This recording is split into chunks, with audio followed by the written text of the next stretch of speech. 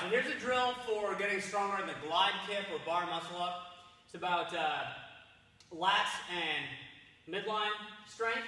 So you have to be able to hold a toes to bar position to do this. I'll give you a couple of variations, but here's what the movement looks like.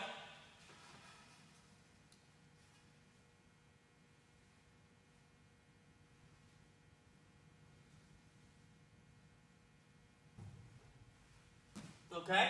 Very challenging. The bar always wants to pull my body forward. At the very top, you want to try to really focus on locking, squeezing the butt, and the body coming to a full straight line versus keeping that bend in the hip. That's the hardest part.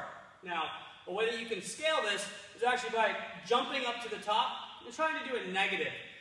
The goal, if you watch, we'll jump to the top. Okay? I'm going to have to roll forward. So you got to be comfortable up on a high bar, but I'm going to roll forward, and then I'm going to be close to that end position. I'm going to try to do a negative.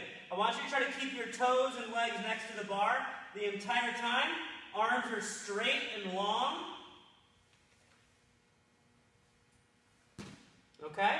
So you just get stronger in that position. Another great way is to use a spotter or try it on the rings where the bar won't get in your way. Okay?